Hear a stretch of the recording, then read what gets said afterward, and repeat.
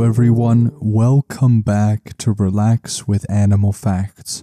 I am Steph Wolf, and today I am going to be learning with you about our furry, scaly, or possibly even slimy friends. And in today's case, it is definitely going to be a furry or hairy friend of ours because we are covering the oh so wonderful chimpanzee. This, of course, is a very special listener episode dedicated to Annalisa and to Rebecca.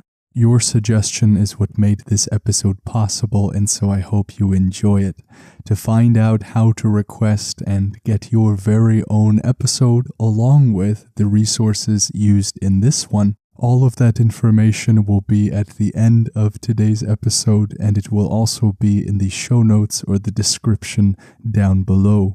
If you love the show and want more exclusive episodes while supporting Relax with Animal Facts, you can do so by visiting the Patreon and becoming a patron. All of those relevant links are down below as well. And now let us start to slow down a little bit as we are going into today's episode. There are two things that I ask of you. The first thing I ask is that you have your shoes on with your shoelaces tied. And maybe even the more important thing is that you try your best to imitate Jell-O. In our day-to-day life, we can carry a lot of tension in different spots. It could be in our head or in our shoulders. But regardless of where it is, my exhortation to you is exactly the same.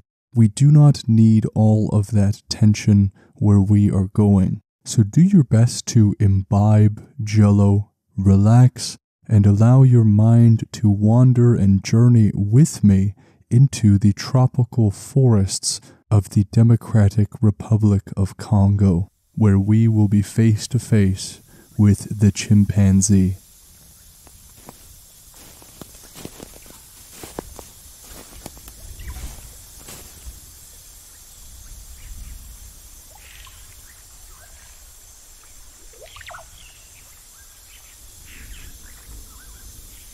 For those of you long-term listeners of the show, I bet you are as surprised as me to find out that we haven't covered the chimpanzee yet.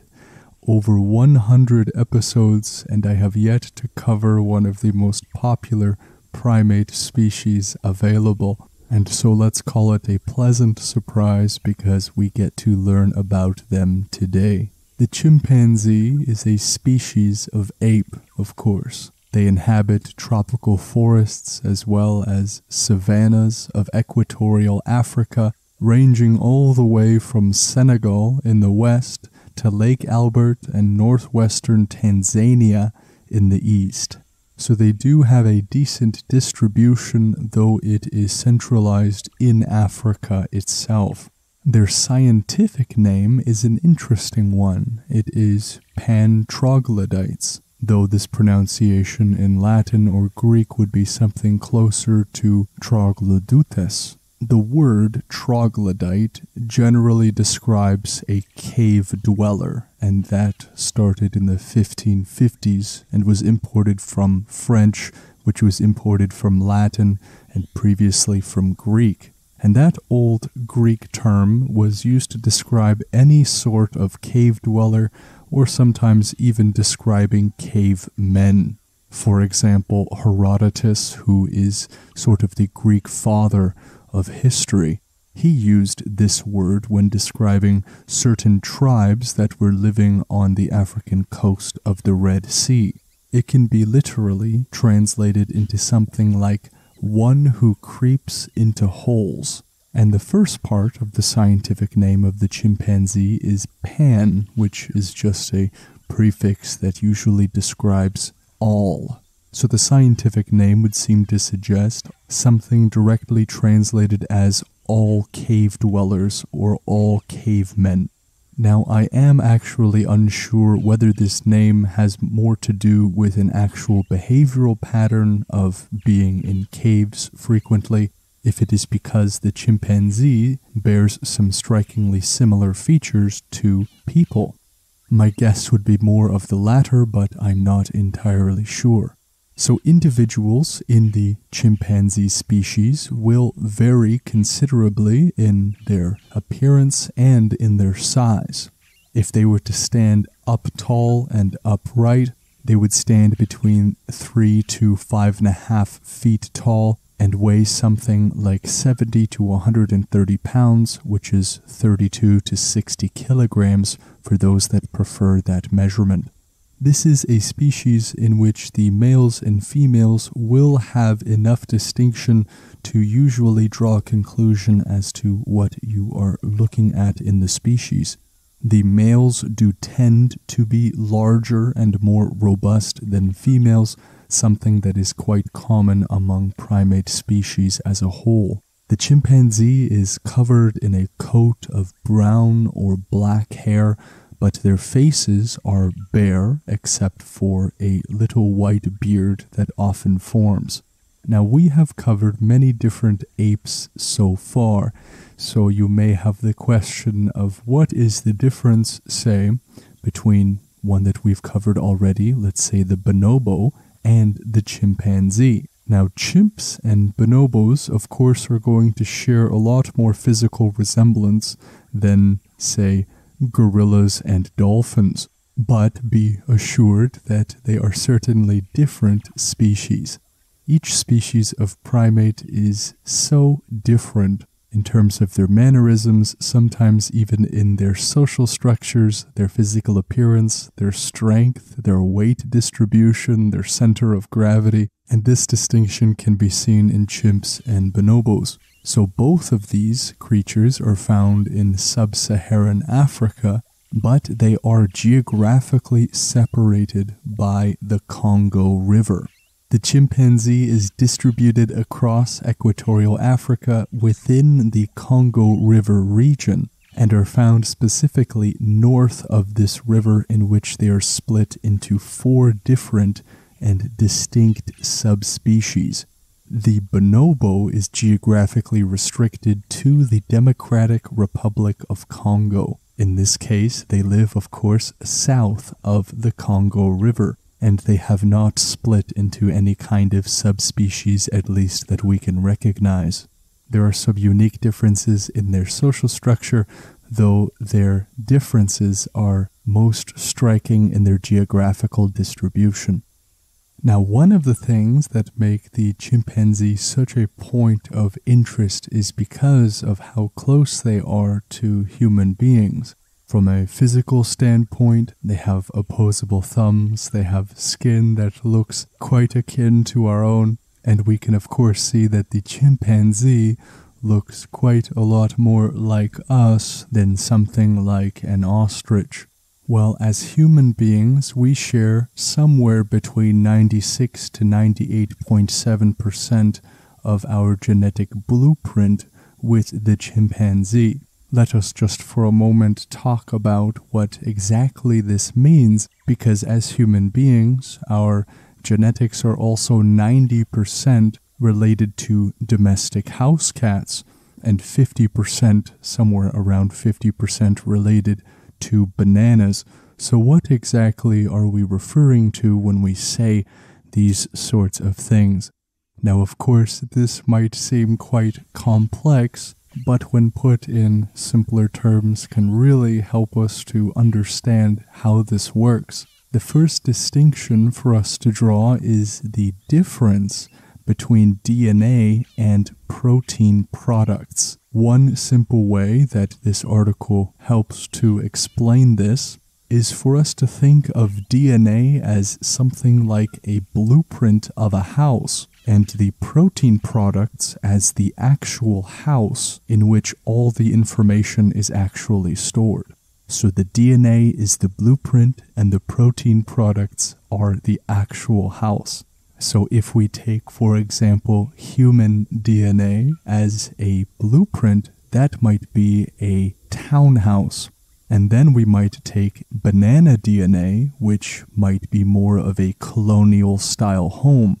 Now, both of these are houses, but they are going to have some significant differences between one another. even though they share some general similarities in the actual blueprint. These differences are the protein products. So between humans and bananas, we are about 50% the same, and so there might be some similar plumbing, bathrooms, kitchen, but of course they are both still houses, and that is how everything works when it comes to biological life. Every bit of life has not only its own blueprint, but has its own singular libraries from which everything is built. And so when we compare any life to another, this is exactly what we are comparing, whether we are talking about bananas or we are talking about house cats or chimpanzees. The second bit of crucial information is that the genes which make up the regions of the DNA that actually code for these specific proteins only make up about 2% of our actual DNA. And it is from that 2% of our DNA that we are making our comparisons. So this is why we can say our genes are 50% related to a banana while still maintaining a 96 to 98.8% commonality with chimpanzees. Now, why is it that we can be so genetically similar with chimpanzees but yet look so different?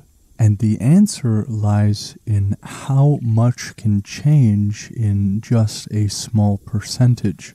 So in a difference of genetic code of 1.2 to 4% on the higher end, much can change. Each of our human cells contain about 3 billion base pairs. And when we are speaking about 1.2% or about 4% on the higher end, that is a minimum of 35 million differences in those base pairs. Now, not all of those differences are going to have any significant impact, but of course 35 million differences can really cause a stark difference.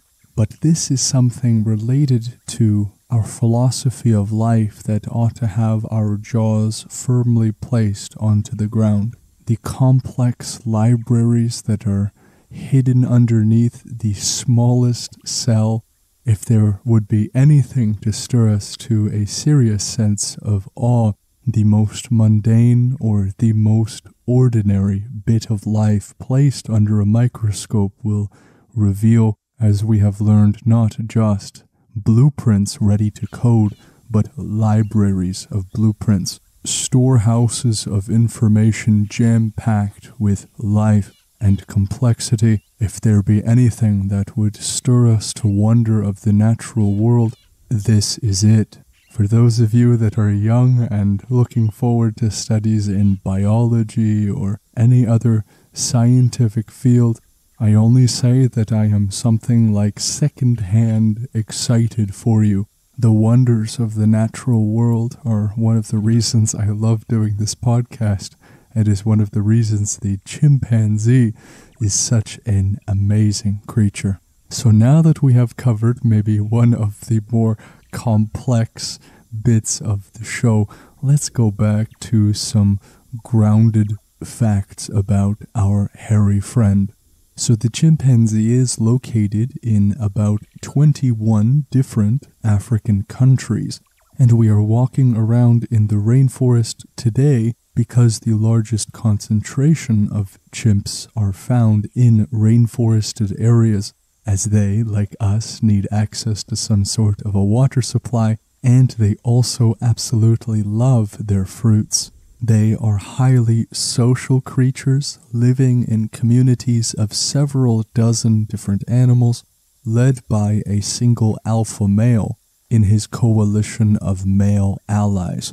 Something that is quite common in the primate world, this sort of dominance hierarchy that is established first and foremost by a single top male, normally referred to as an alpha male, and this alpha male is going to have access to all of the females to continue his offspring. Research has shown that male and female chimps have individual personalities, which of course to me is no surprise. We have seen so much personality even in the most ordinary insects, but research showed that the female chimps had a greater propensity towards trust and timidness. They were more shy and more trusting than their male counterparts. One very important part of their social life is grooming, and they groom one another, helping establish very strong bonds while also providing a hygienic function of removing ticks and dirt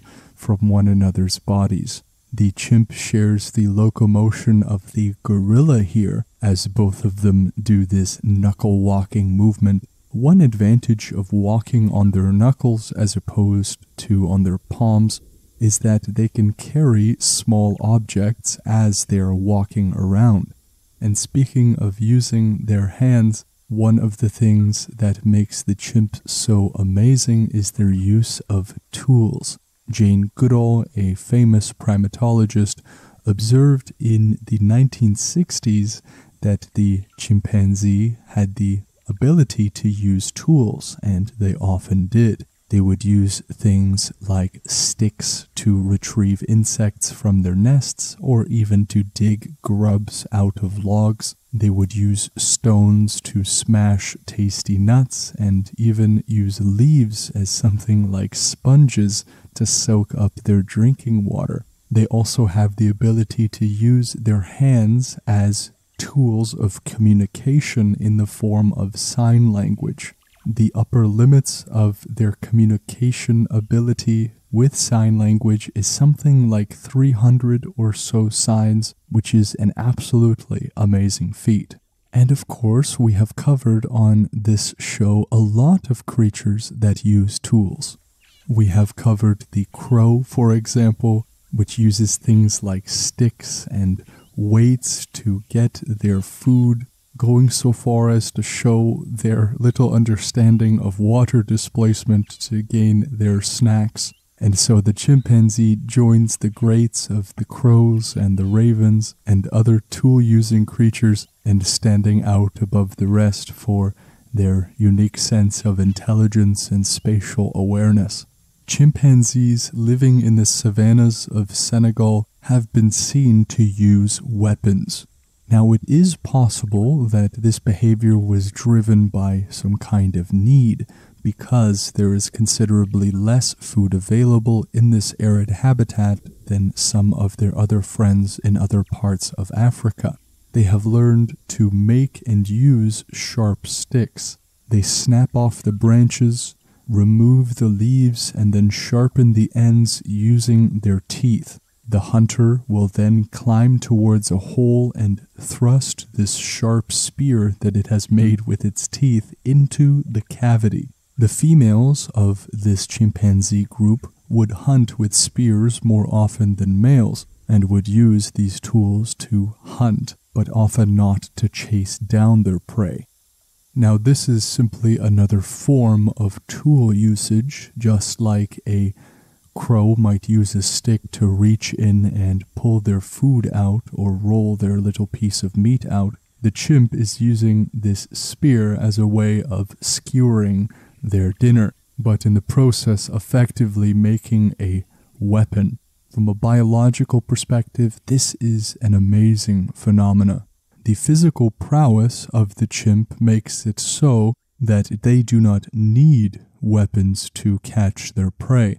They are indeed enormously strong, estimated to be about 4 times stronger than a human being of a similar size. They can reach speeds of 25 miles per hour, or about 40 kilometers an hour, when running, and that is simply not even the world they are made for. And so they can reach amazing speeds when swinging from trees, using physics and their amazing momentum. They can travel through trees faster than we can travel on our feet many a time. And so what this allows them to do is to evade predation, but also to be very ferocious predators themselves.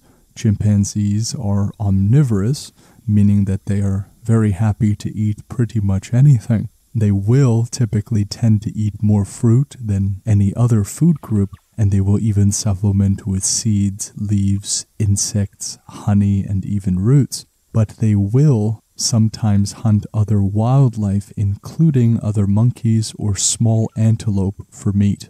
Eating in the chimpanzee world is mostly a solitary or individual activity, but hunting, on the other hand, will oftentimes show the teamwork with which some of these chimpanzees will work. There are certain groups of chimpanzees in the jungle, whether it be from sheer need or not, form something like a hunting squad and hunt other kinds of monkeys. The very high intelligence of the chimpanzee makes it not only a formidable physical predator, but combined with its use of teamwork, its use of strategy, and even planning, along with the ability to make weapons, is something that makes it beyond a formidable predator. Now, their use of teamwork in hunting is not all that surprising, considering how complex and intertwined their family and social structures are. These extended family groups can grow as large as 120 individuals, usually forming at a minimum of 20 individuals, and they will spend the majority of their time in these small temporary groups, or they can also be known as parties or communities. And these communities and individuals will defend their home ranges, oftentimes very, very seriously, if it calls for it. Female chimpanzees will often give birth just once every 5 years. Just like us, they will typically carry only one child at a time, and the children will be reared for a relatively long time, at least if we compare it to some of the other species we have learned about. In the case of the chimp, the child is going to cling to its mother's furs and ride on her back until the ages of 3 to 5. This results in a close familial bond that will continue on past the ages of maturity. And fortunately, the chimpanzee can live a very long time. Indeed, they can live up to their 80s. The oldest recorded chimpanzee was one that was named Little Mama, a captive female chimp that was between the ages of 76 to 82 years old when she died in 2017. The average lifespan for captive chimps are somewhere around 38 years, while wild chimps normally have an expectancy of 33 years. As is often the case, the amount of life that they have in the wild versus in captivity is slightly shorter, because in captivity they have complete access to food without predation or competition, protection from diseases, etc. Now, chimps can communicate in a lot of different ways. So far, there are a recorded 30 different vocalizations, or around 30.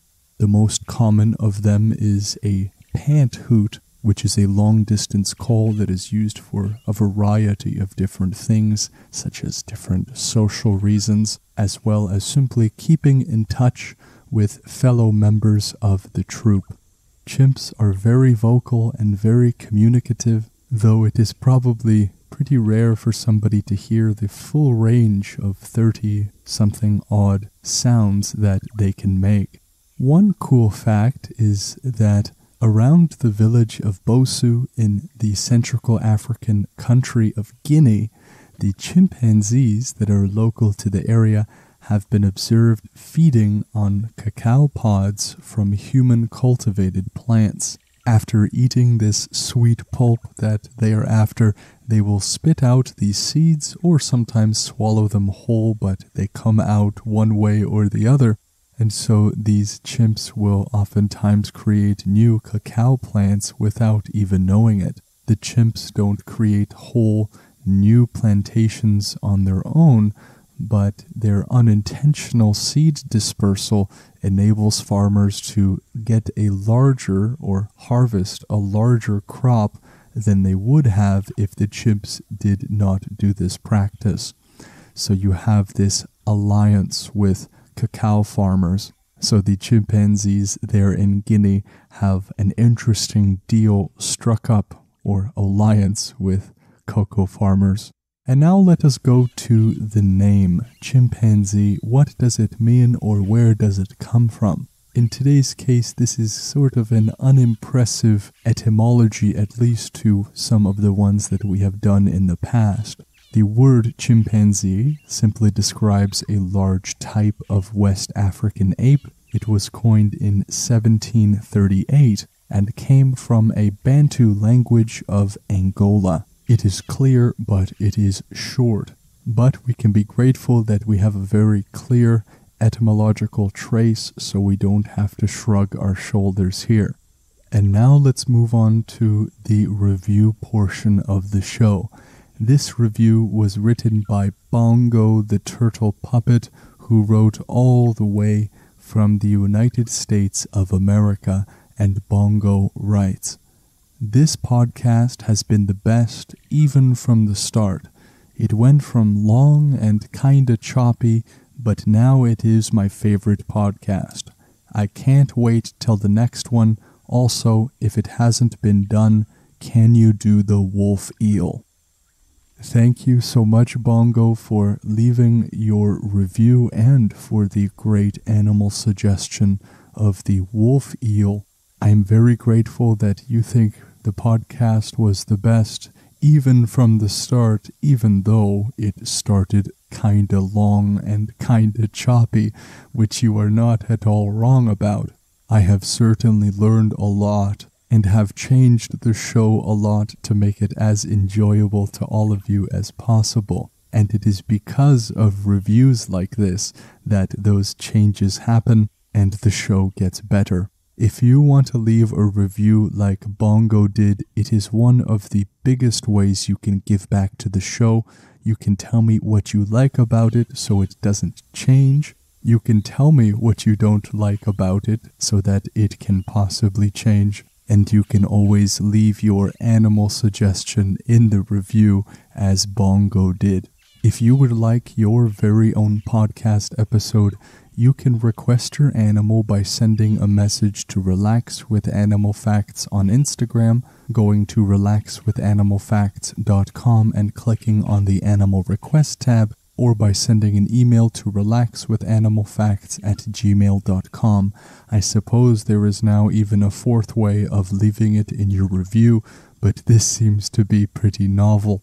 I look forward to all of your wonderful suggestions and of learning more about the creatures you find interesting. All of the facts used in this episode are from Britannica.com, nationalgeographic.com, earth.org, discoverwildlife.com, etymonline, amnh.org, and science.howstuffworks.com. All of these resources are in the description down below, so if you would like to explore all of these resources, I absolutely encourage you to do so.